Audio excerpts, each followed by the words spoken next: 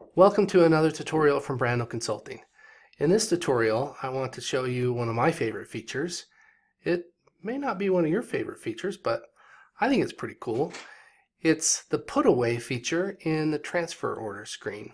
Basically, the idea behind this feature is you create a transfer order that you pick in order to put your inventory away, meaning the inventory started out in a place it didn't belong.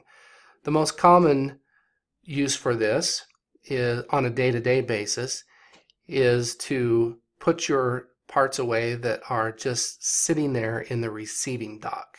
Okay, so this is a two-step receiving process, and the put away is the second step of the receiving process. So that's one use of this feature. Another use of this feature is if you're just starting out using Fishbowl for the first time and say your previous system didn't track locations and it was difficult to put all of your quantity in Fishbowl, so you just dumped it in the general location, which is stock. It's an unidentified location that's just a default location from Fishbowl. And you want to now identify what location the parts are in. Okay, so there's a couple different uses for this. One is a day-to-day process, the other one's kind of a creative way to get started. So let's take a look. We'll go to the transfer order screen found under Materials, Transfer Order. Click on Putaway right here. And then it first wants to know which warehouse you're in. Okay, a location group is just a warehouse. It's a building with an address, and this file has two of them. I'm going to select middle field. And then it wants to know the specific location. I'm going to select receiving because I have a ton of inventory just sitting in receiving that needs to be put away. And then it wants to know the location group you need to put it away at. Now this is interesting. You could put it away at a different building. Okay. In this example, I'm going to pretend like my buildings are hours or days away, and so we're not going to put it away in another building. I think the replenish feature is a better feature to use for replenishing one of your satellite buildings with your hub stock building. So in this put away feature, we're going to stay in the same building. Click finish, and then the magic happens. Look at that. That was magical. It just boom, created this huge transfer order that says put all of this away. Okay? Then the next status is issue. The pick ticket will not be created if you don't click issue. So don't forget to click issue. Now you see this pick link is colored in. Before it was just grayed out. Rewind the video if you want to see it grayed out. So we'll click to pick, and now here we are at the picking screen, and we have different options at this point. Option 1 is we could go to reports and print out the pick ticket. Now notice this pick ticket, the destination says stock, stock, stock, stock, stock. The from location says receive, receive, receive, receive.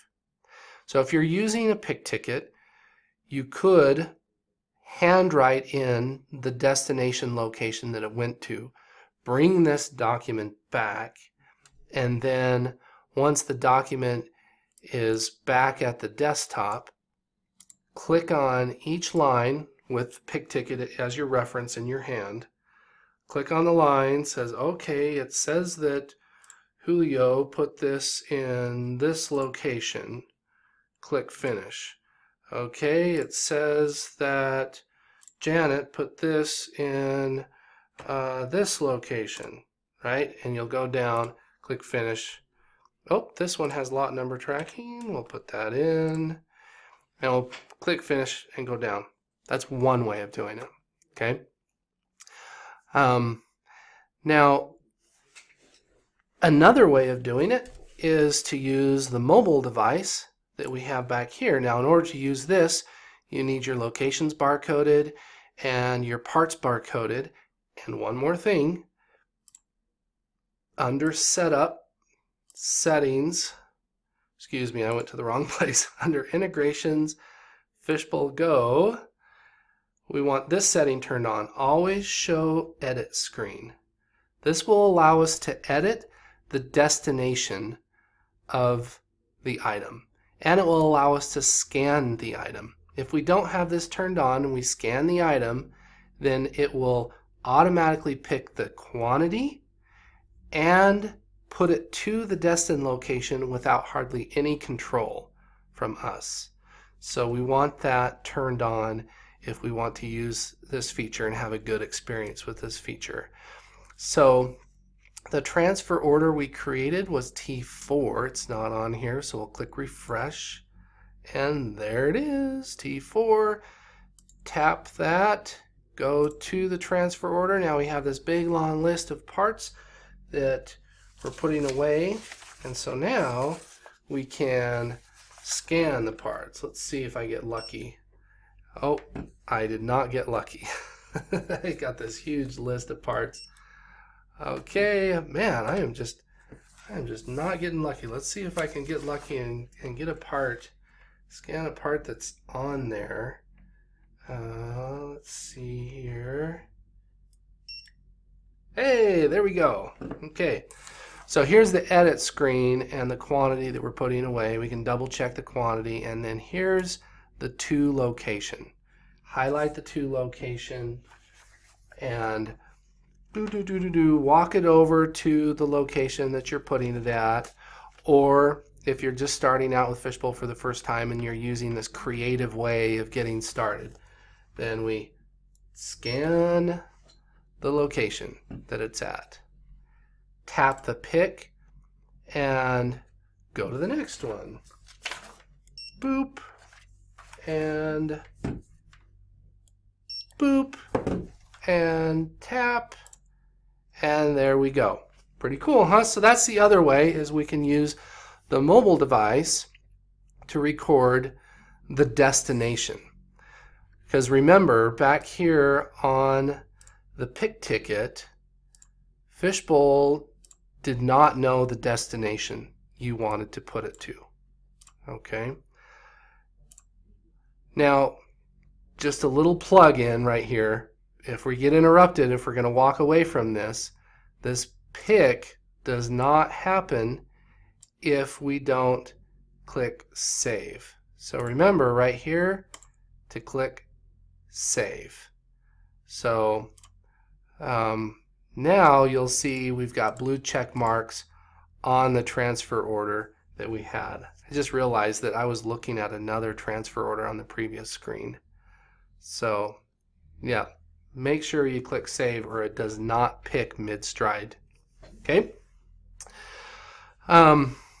So then I want to show you one more thing. If neither one of those quite work and you're thinking, man, I wish Fishbowl would just tell me what location to put it to.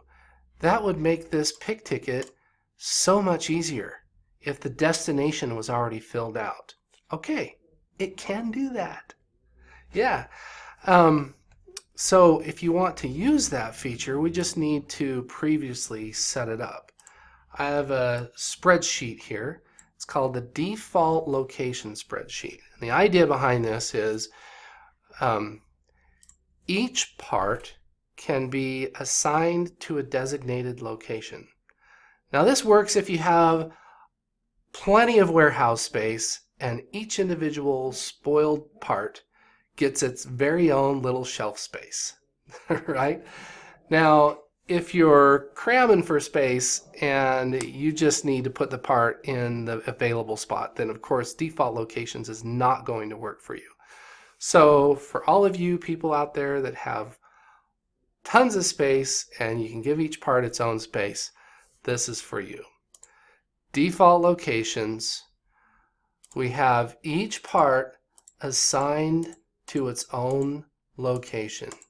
Okay, so I previously set this up for the video because this would bore you to death if you had to watch this part.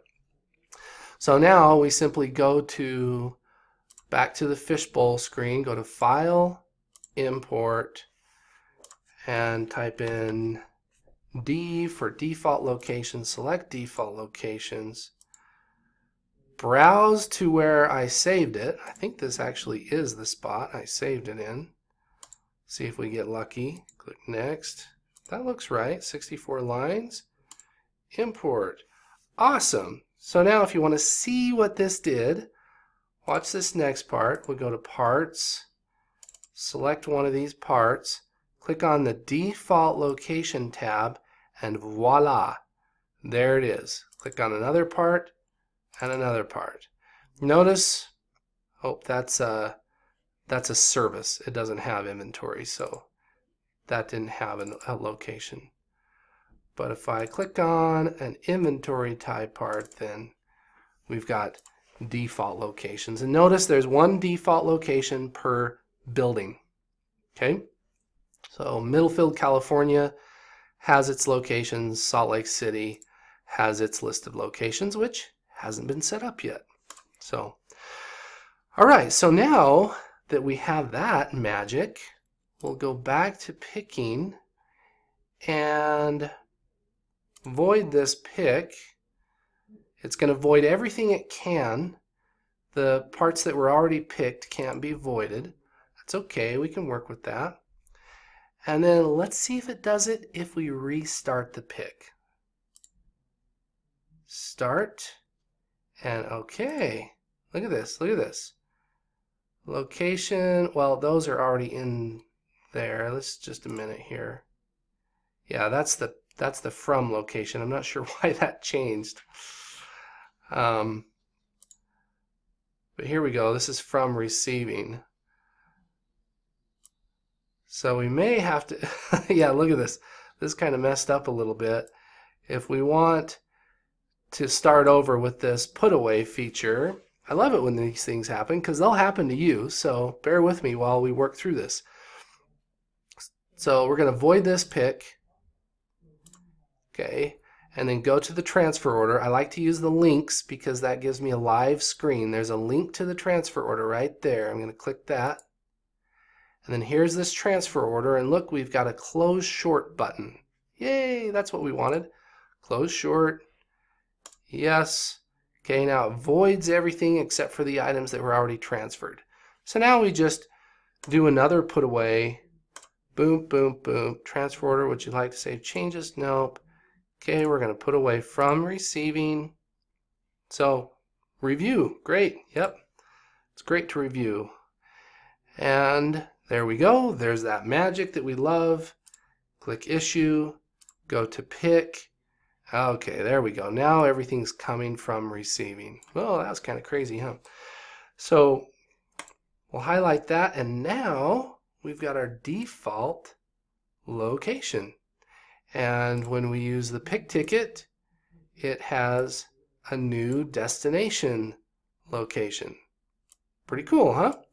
So there's two reasons to use the put away transfer order. One is if you're starting out Fishbowl for the first time and you need some creative way of scanning everything in and assigning locations to it. Okay, that's one reason to use the put away feature. Another way is on a day-to-day basis, where your process of receiving is a two-step process, where you first receive to the receiving location. And this is kind of common in the barcode world because you may need to barcode it before you put it away.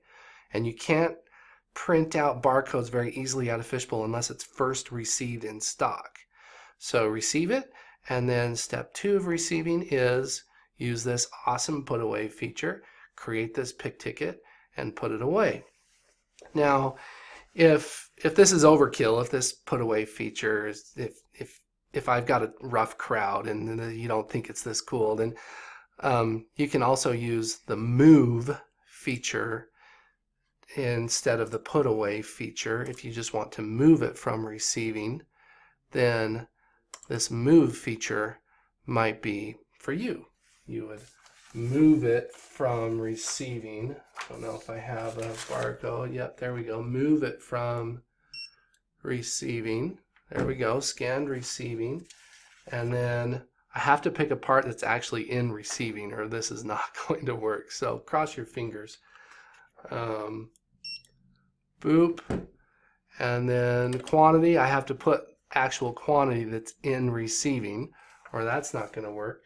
And then we've got destination location. Oh, this is a lot number tracked. So I've made all my lot numbers 1, 2, 3 just so I could remember.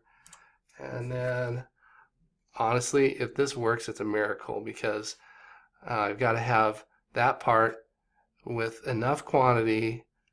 And well, I put way too much quantity because I scan the location. I do that all the time. Be careful. Don't scan when your cursor is in the wrong place. Make sure to scan when it's in the right place. Location.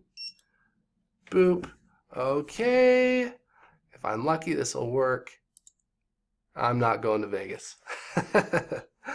Okay, but if this part was in this location and it had this quantity, then that move feature, this move feature would work.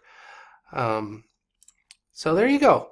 There is the Putaway, the transfer order Putaway feature in Fishbowl, and its, I guess, alternative feature if you'd like to check out the move feature instead. So thanks for joining us today with Brando Consulting with this tutorial on one of my favorite features, the Putaway feature.